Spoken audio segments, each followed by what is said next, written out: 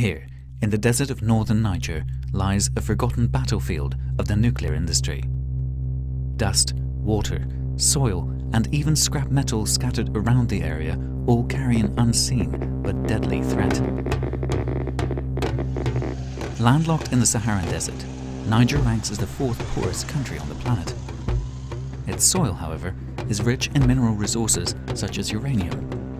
It's this precious metal, providing the fuel for nuclear reactors, which drew the French nuclear industry to the region in the 1970s.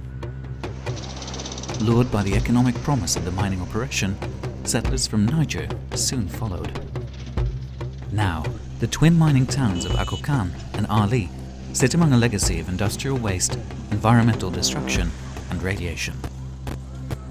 Al-Mustafa Al-Hassan heads a local organization which has been protesting the effects of the uranium mining by French company AREVA.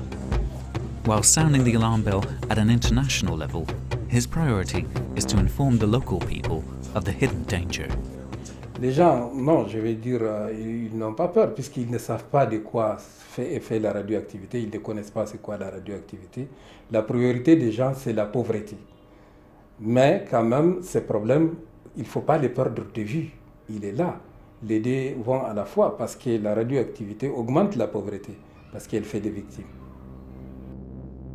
Clouds of dust caused by a controlled explosion in the open pit mine carry poisonous gas towards town.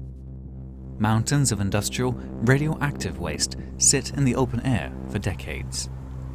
And the shifting of millions of tons of rock and earth has corrupted a once clean source of groundwater that is also rapidly disappearing due to industrial overuse. Comme vous l'avez constaté, la faune a disparu, la flore a disparu autour de la ville d'Arlit. C'est vrai que c'est un pays désertique, mais quand même il y a des arbres qui vivent dans des déserts. Donc l'héritage pour nous, c'est la pollution durable. A full, independent investigation of radiation levels and the impacts on human health and the environment has never been carried out. But in November 2009, Greenpeace and its partners were able to conduct a brief scientific investigation of the area. They measured radiation levels in and around the mining towns. In some cases, readings went over 100 times above internationally recommended levels.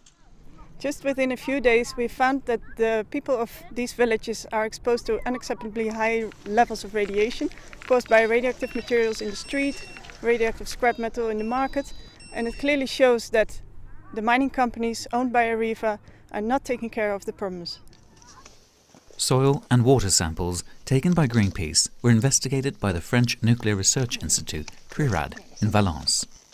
Its findings further confirm the radioactive contamination of the region. Les analyses qu'on a pu faire montrent d'abord la persistance de la contamination en uranium. Sur 4 des 5 échantillons d'eau, la quantité d'uranium dépasse les recommandations de l'Organisation mondiale de la santé. Ensuite, la présence d'autres substances radioactives, dont le radon, qui est un gaz radioactif et qui est dissous dans l'eau. Et puis la pollution par des éléments chimiques, par exemple des nitrates, de l'ammonium, du molybdène, à des concentrations pour les nitrates et le molybdène qui dépassent là aussi les recommandations de l'OMS. Pourtant, ces eaux sont toujours distribuées aujourd'hui à la population et aux travailleurs pour leur consommation. Exposure to radioactivity can lead to serious health issues such as birth defects, leukemia, and cancer.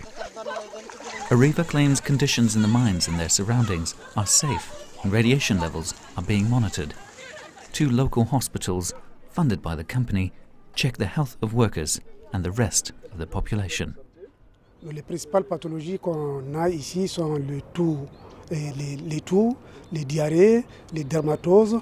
Et donc ces pathologies sont pratiquement les mêmes qu'on retrouve dans les autres régions du pays.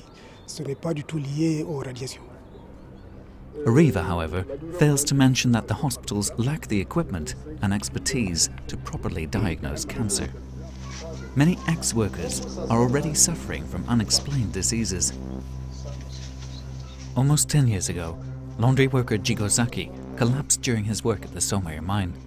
Since then, he's been forced to retire and was never informed about the cause of his condition. Baba mun hanci baba na sha na wuci kumya mun am adamu da kamar dabba mu son ke lahiya same su yi aiki mu mun daga mi huti ba mi kumi sai kado da kai. Renewed interest in nuclear power as an alternative energy source to fight climate change has led to what some have termed a nuclear renaissance. AREVA's operations have already spread to over 100 countries around the world. Here in Niger, the company is planning to open a new mine at this site called Imoraren. Its critics point out that 40 years of uranium mining have only resulted in massive damage to the environment instead of delivering on the economic promises to Niger. Je ne sais pas quoi dire aux gens d'Imoraren. Si vous voulez, le fait qu'on demande l'exploitation de l'uranium, c'est pour lutter contre les fléaux de la pauvreté.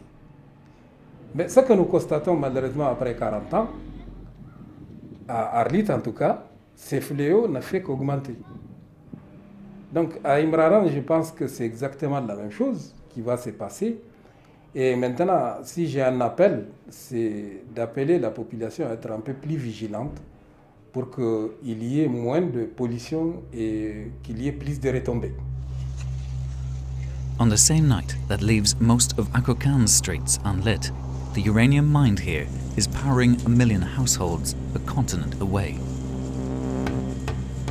In about 10 years' time, the local economy will dry up as the mines run out of uranium.